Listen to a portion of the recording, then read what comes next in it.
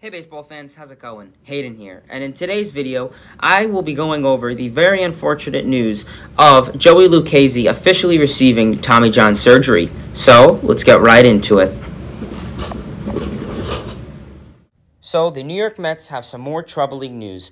As most of you know already, the New York Mets released a couple days ago that New York Mets pitcher Joey Lucchesi had some left elbow tightness, and as a result, he went for an MRI, which unfortunately showed a very significant UCL tear. And as a result, as of today, June 24th, Joey Lucchesi has officially received Tommy John surgery. Losing another Mets pitcher, especially a left-handed pitcher, which the Mets lack, is definitely a very tough loss. Joey Lucchesi will be out for the rest of the 2021 season and a big half of the 2022 season.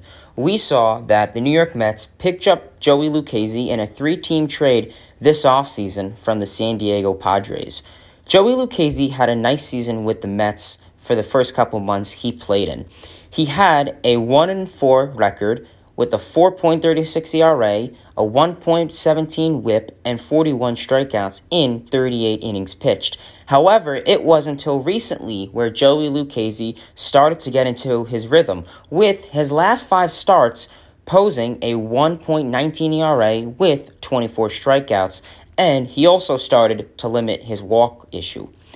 It is now very likely that right-handed pitcher Jerad Eickhoff will be holding down the spot in the Mets rotation until Carlos Carrasco can come back from his injury.